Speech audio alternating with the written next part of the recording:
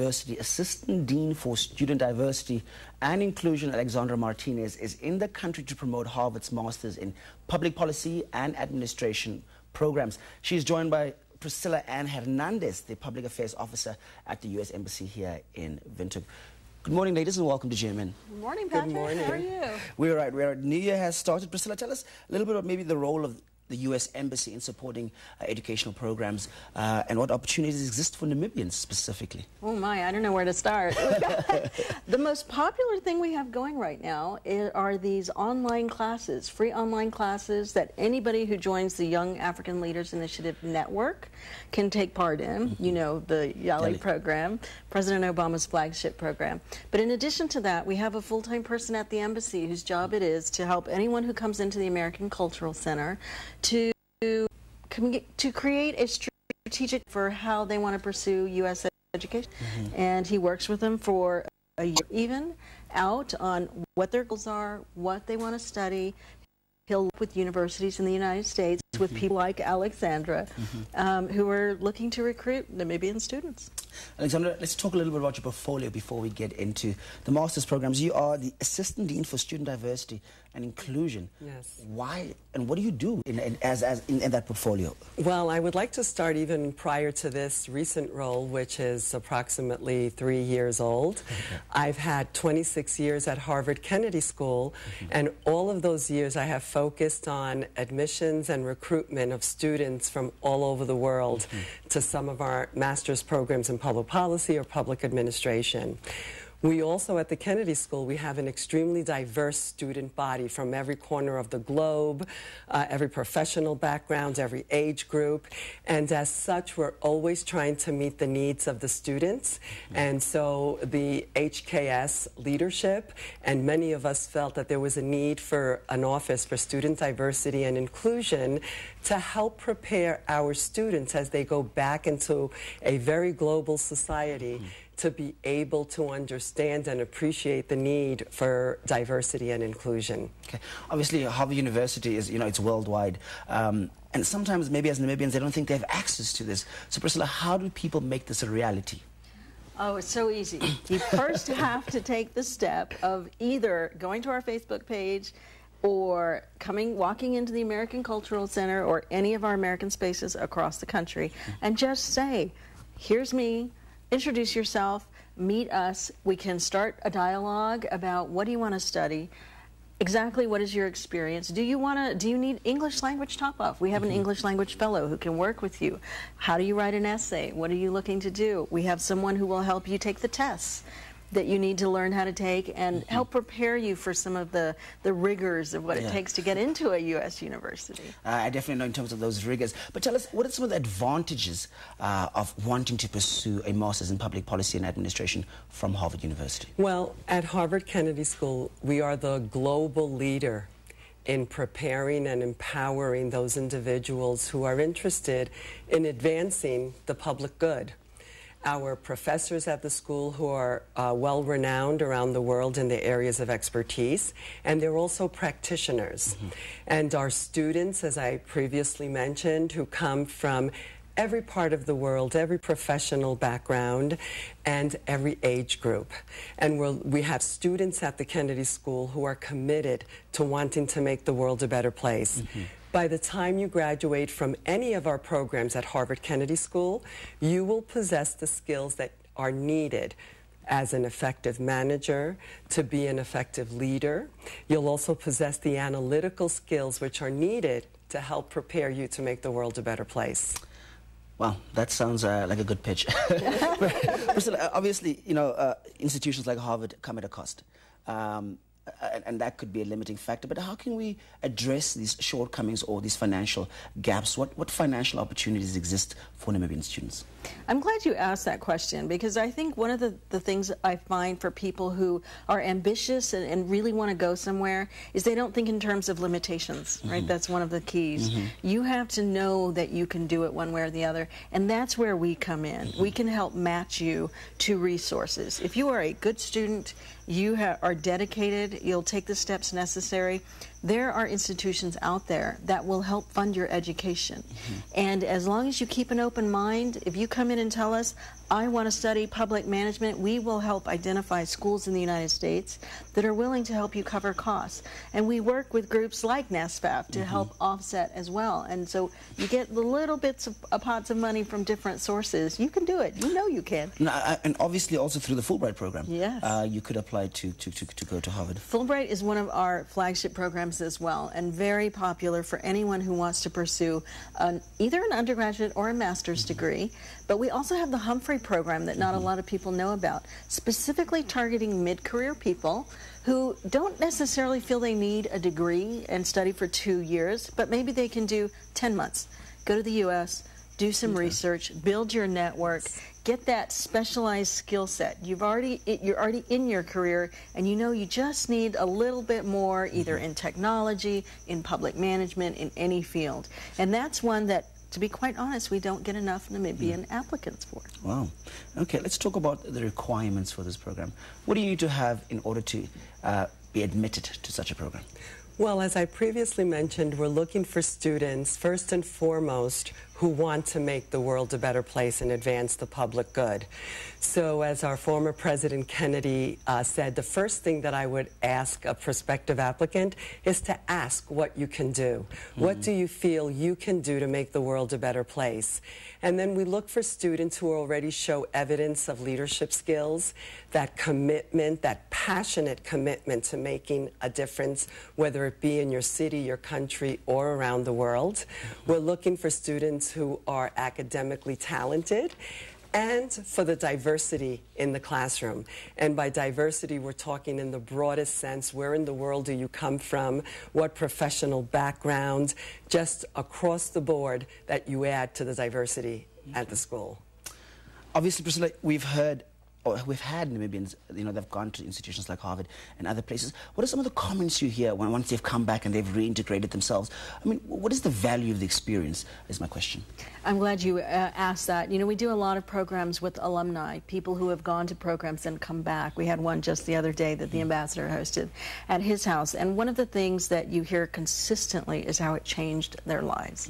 And more importantly for us, it's not just that it affected that one person, but what it does for everyone around their circle, all of their siblings or cousins or everybody. And I think one of the things that we see is that a lot of times people almost immediately move up the line. They go quickly into leadership positions because they have broadened their horizons and they've become voracious readers and writers, and their skill sets have just exponentially improved, even over the space of a short one-year program. So it's like a multiplier effect is explosive. Exactly. Let's talk a little bit about, you know, recently Namibia had a report in terms of, you know, the lack of human capacity, especially when it comes to public institutions, how there is this, you know, human resource gap. How do, in the term long run, graduates that come out of your program end up affecting things like national development? What are some of the responses that you hear from Harvard graduates once they reintegrated into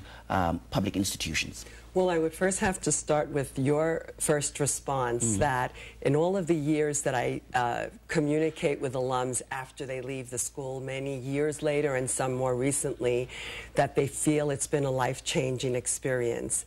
And as I mentioned earlier, the skills that they acquire are really meant to be applied to any profession that they end up in. And so we are a school of public policy, so we also prepare our students to be effective change makers and policy makers, and have good governance skills. And so our students, by the time they finish, especially with the negotiation skills, which we're known for, in the leadership, the policy courses, management courses, it enables them to make effective change in whatever area they choose to pursue. Well, that sounds like an incredible response. Priscilla, I think a lot of people are intimidated by Harvard. You know, they don't think that maybe they're good enough to go there. How do you change that perception, or how do you even prepare yourself? Because, you know, getting into American universities requires a little more than maybe just getting into other graduate schools. So what type of perception is required to get into a place like Harvard? Well, first of all, you have to, again, I go back to the same thing. Don't think in terms of limitations. Yeah. We have many people, in fact, even diplomats, who will tell you, I didn't, you know, in the U.S., anybody can be a diplomat. As long as you prepare yourself and you take the tests and you learn the communication skills and you sort of just develop your own personal growth, then you can achieve. And I say the same thing about anyone who's aspiring to be a U.S. university student or a master's degree or graduate degree student. Just don't think in terms of limitations. Come in, let us work with you, create a strategic plan to get you from point A to point B, and you will do it. You'll do it. What is your message to Namibians who might be aspiring to get to Harvard and make their dreams come true? That it is very doable. I meet students from around the world, and even in the U.S., when they think about Harvard University, they're in awe, and they think for others perhaps, but it can't happen for me. And I think one of the roles that I've played over the years is convincing people that if you really want something and you're willing to work at it, it is not easy, but doable if you're willing to do your homework and just get as much information as you get from our website. Take advantage of my being in Namibia. And it may not be the first year, but if you're really committed and this is your dream, just start the action plan and it could become a dream come true for you. Okay. As the public relations officer, why is it important that you bring people like Alexandra to Namibia to support such initiatives? Why is it important for the U.S. Embassy here in Windhoek? It's twofold. Okay. One, because it gives Namibians a chance to have face-to-face contact. She's not so scary when you meet her. She's really a lovely person. But also because it enlightens her. It enlightens the people who are in the United States looking at the applications when they can actually see the context of, read the headlines, participate in, watch the talk shows, talk to people who have been or are aspiring to go. She's been meeting with so many people at the universities, academicians, students, parents of students, that I think it helps inform both sides about how the linkages really are possible, and it's really just about people to people. Okay, and how does this heighten your experience in terms of the admissions process, coming in as assistant dean, coming to places like Namibia? What's the value for you? Well, Harvard Kennedy School is invested in increasing the number of students in the entire continent. And so during this trip, I'm not only visiting Namibia, I just recently returned from Zambia, Zimbabwe, and on Sunday I will depart to Angola. And so the continent is huge. I've been to around 17 countries here, and so many more to go, but most importantly, Africa is an extremely important continent, and Harvard Kennedy School is investing in wanting to play a role in preparing the future leaders of the continent. Priscilla, final remarks? Final words to the nation about how they can position themselves to good quality education. I would say if you are even remotely interested, friend us on Facebook, walk into any of our American spaces, just keep an open mind about everything that's out there. And again, as Alexandra said, public policy is one of those things that will help develop a nation. And it's not about, which side of the fence you're on. We've got U.S. elections going on, so we talk a lot about that right now. But basically that you're just broadening your horizons and always keeping an open mind so that you can explore new opportunities. Public policy is definitely not something that, when you're at school as a career choice, that's put out there. It's more you have to become a lawyer or an engineer or an accountant, at least in the Namibian scope of it. But obviously we see the need for public institutions in terms of service delivery and in terms of being effective. So from a public policy perspective, why is this course so important, especially towards developing nations, in conclusion? Well, in order to make effective change and to improve the situation in many of the nations around the world, you have to understand policy. Regardless of what your profession is, policy touches every aspect of our lives.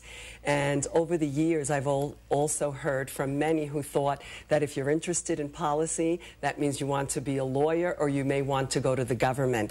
We now recognize and share the message with all of our prospective applicants that policy touches every aspect of our lives, and therefore you could benefit regardless of whether you're in the nonprofit sector, an elected official, or working in an international organization. Everything is affected by policy around us. Thank you very much, ladies, for making time out to come see us here on GMN. Thank you, Patrick. Thank you, Patrick.